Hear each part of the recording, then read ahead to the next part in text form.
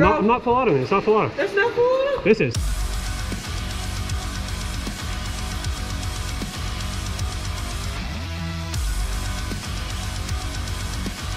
That's full auto. Damn, bro. Okay.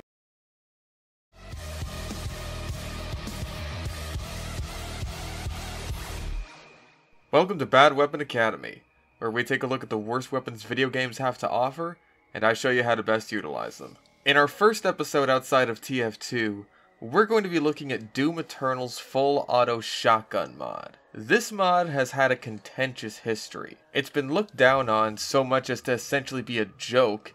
It's been defended by those who see its strengths, and even recently buffed and given new utility. But overall, it's still perceived as one of the weaker mods in the game. Where does this negative bias come from? Well, that's what Doom Eternal speedrunner Bloodshot 9001 and I have teamed up together to find out. Also, just a quick aside, he's going to be the one getting all the footage for this episode because anytime I try to record Doom Eternal, it ends up looking like this.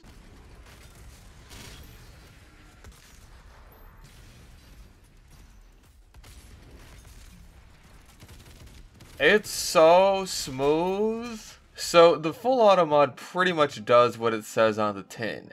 It changes your shotgun from pump action to full auto upon right clicking to activate the mod.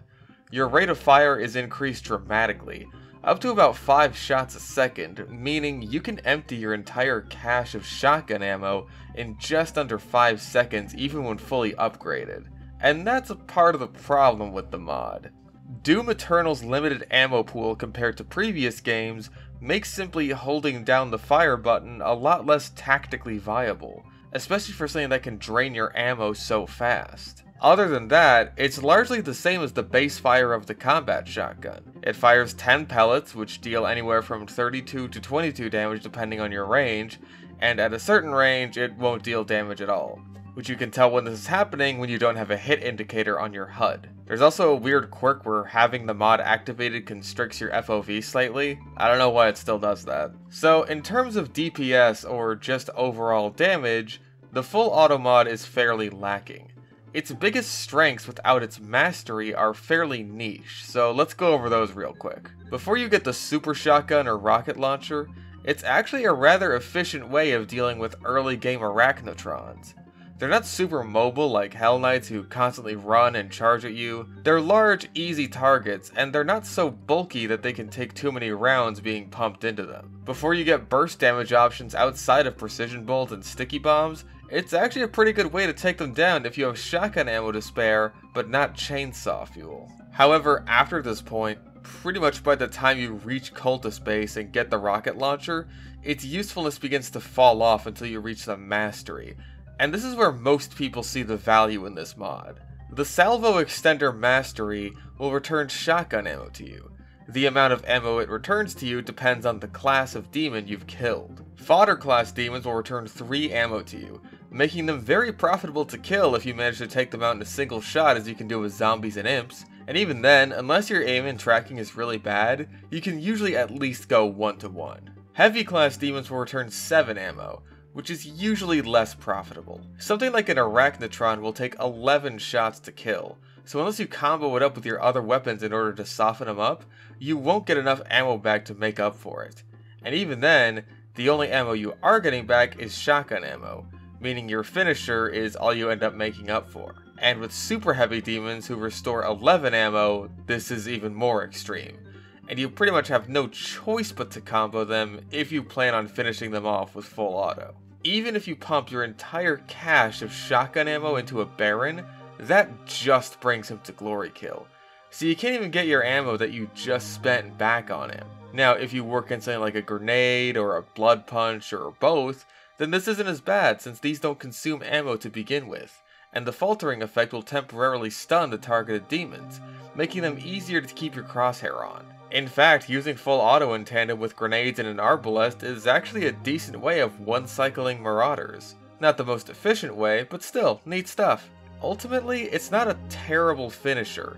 Even in the later games, since you'll be comboing super heavies left and right, and if you happen to get one low enough to a glory kill state or close enough, and you still have some shotgun ammo in the tank, Sure, there's not much reason not to finish it off with full auto unless you need health or a blood punch. This has actually helped me out a few times. I'll be low on shotgun ammo, but not completely out of it, and something like a Tyrant or Baron is just a few shots away from death, so I go for the full auto finish, get my ammo back, and grapple away to something else to get some armor back on top of that. It's somewhat niche, but very satisfying. Here's some simple combos or attacks that can help you get certain enemies into a state that makes full auto a lot more appealing to use with the salvo extender. A single ballista shot will do the trick for both kinds of prowlers and carcasses, especially if you hit the carcass with a ballista headshot to bring it straight to a glory kill state. With 7 shotgun ammo returned for something brought to near death in a single shot, this is very profitable. Blood Punch's Super Shotgun is perfect for Cyber Mancubi, bringing them into a very safe range to full auto. For regular Mancubi as well as Dread Knights,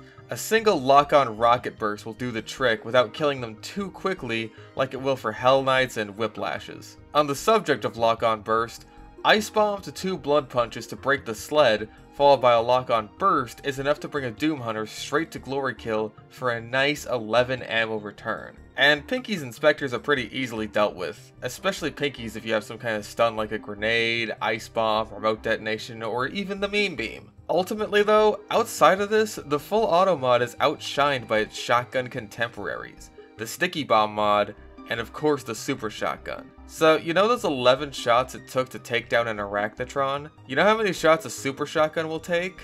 3.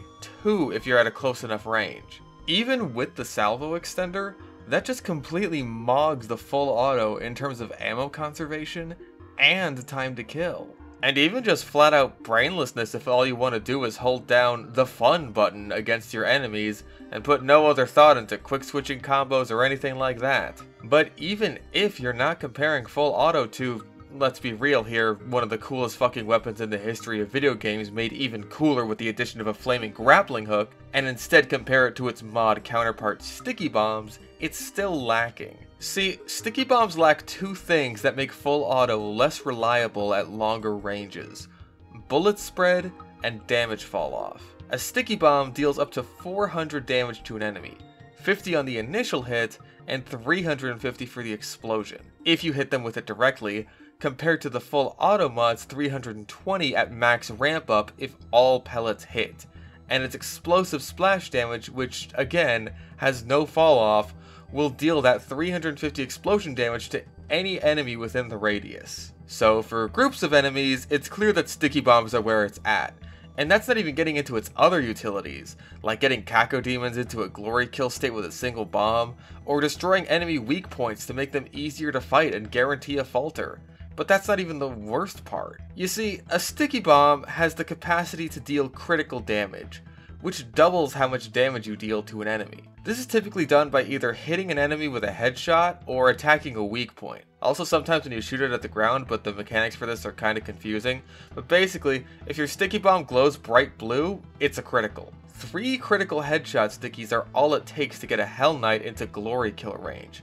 That's much easier than landing several point blank directs, and even has an advantage over the Super Shotgun in that it can be done at long ranges. So basically, if you hit a demon with a critical sticky, it'll deal 800 damage to the demon you hit directly, and 700 damage to anyone else in the radius. When you look at all of that utility and damage stacked up compared to full auto, it really feels like someone at id was playing favorites when it came to designing the mods. Well, at least it's not as bad as 2016 was with the explosive shot and charge burst. Then again, balance really isn't 2016's strength to begin with. So, looking at all that, it's very easy to say that full auto is just outclassed in every department, but there are some situations where it stands out. The most obvious one is the one that was literally designed with this weapon in mind even before the buff, and that's in Tag 2 with the Stone Imps. There's not really much to say here. Stone Imps are designed to be beaten by full auto. They give way more ammo than other fodder class demons to encourage you to go as nuts as possible, spraying away like Arnold Schwarzenegger in an action movie. And they're annoying to fight and kill without it. Hell, they're annoying to fight with it. They're purpose built for full auto, but it's kind of a similar situation to Spirits in Tag 1 when no one used the microwave beam until an enemy was invented with the express purpose of getting killed by it. And only then did people start using it for its stunning capabilities, which, I'll be real, I still find outclassed by grenades or even remote detonation. At least those don't basically halt my movement in a movement shooter. Anyway, telling you to just use the mod on the one enemy that was specifically designed to die against it would be really unsatisfying and leave basically nobody happy. Like, obviously use it against them because there's basically no reason not to, but that's it.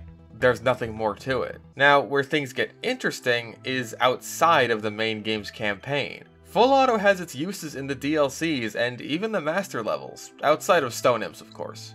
Because you're going into these completely maxed out, you start off with salvo extender. Unlike in the campaign where, unless you save scum in Doom Hunter base, which you can't even do if you're a Chad Big Dig Ultra Nightmare player like me, you'll be waiting until around Arc Complex to finally get it if you're trying for it hard enough.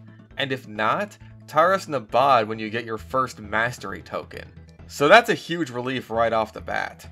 You don't have to grind away on pinkies for half the game before this mod starts to become usable again, which I'm sure even people who like the mod get sick of after a while. Now, one of the best times to use full auto is with an onslaught power-up, which I'm still calling quad damage because it sounds cooler. There's a few locations in the campaign that have quad damage power-ups, but only 2 are available with salvo extender, unless you save scum fighting pinkies, those being the one near the end of Arc Complex, which can be skipped anyway, and the one in Necroval 1, which can be decently useful at least considering you're fighting a tyrant. However, the DLCs and master levels are a bit more forgiving. Tag 1 has 2 quad damage power-ups in UAC Atlantica.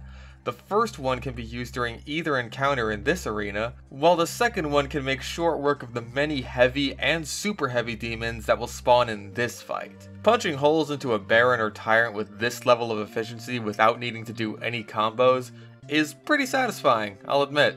Tag 2 is less generous, giving you one in the World Spear right before you get the hammer. Oh yeah, the fucking hammer! Okay, yeah, no, I take back what I said about the stone imps earlier. The hammer trashes them too. And also, it gives you back ammo of all kinds, not just shotgun ammo. And it has a massive area of effect that stuns nearby enemies and deals loads of damage on top of being extremely forgiving in terms of its usage and its recharge. Although while I'm mentioning the hammer, I should mention that full auto synergizes extremely well with it when you use it to stun a marauder. It's one of the easiest ways to kill a marauder in the entire game. So easy in fact that I'm kind of glad it's only restricted to Tag 2 and Horde mode. Otherwise, Marauders would be a completely trivial encounter. Anyway, mini rant over. Here, it's not as great since you'll be fighting a lot of Cybermancubi spaced far apart from each other, so they'll take a lot of hits and try to zone you out, but it's not a terrible option. The Overdrive power-up is also worth mentioning since it gives you faster movement speed and infinite ammo.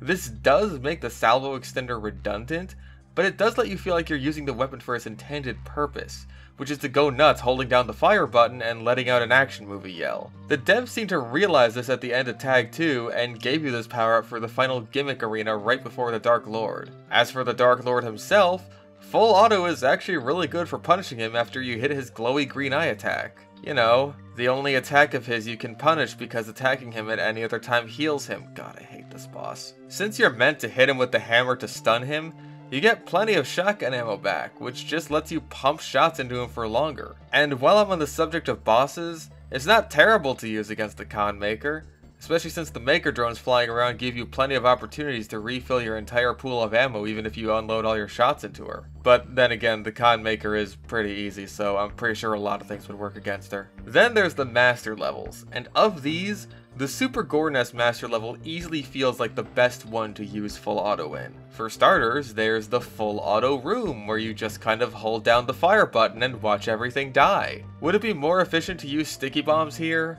I mean, maybe, but this is way more satisfying. Then there's the quad damage power-up right before the poisonous tunnel of Double Marauder Anguish.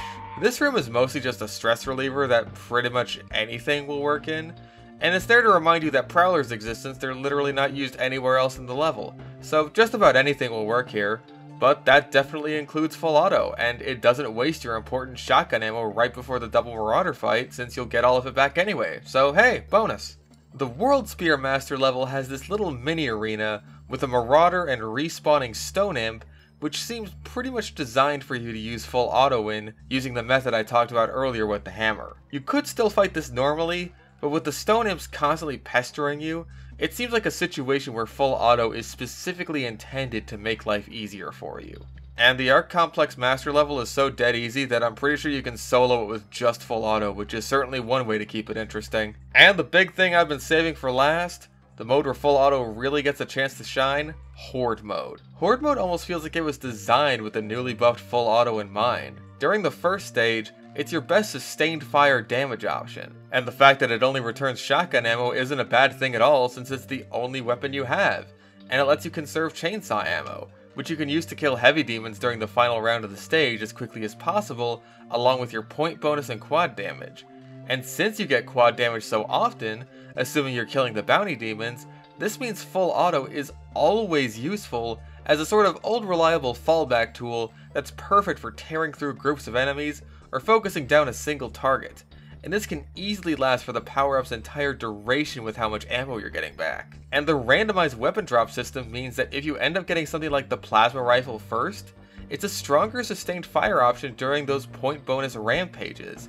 And even if you get the super shotgun first, the salvo extender is still a very useful attribute since it allows you to conserve chainsaw ammo, and you're not neglecting the ammo pools of your other weapons since you don't have any other weapons. Its usefulness in the bonus blitz stages is pretty dependent on which enemies you're facing, and what other weapons you have at the time. If you are something low on ammo like the rocket launcher, or something weaker like the plasma rifle during the Cybermancubus blitz round, then full auto might be your best bet to get as high of a score as possible, especially since running out of ammo can be a concern in those stages. And that about wraps things up. Full auto really is a mixed bag.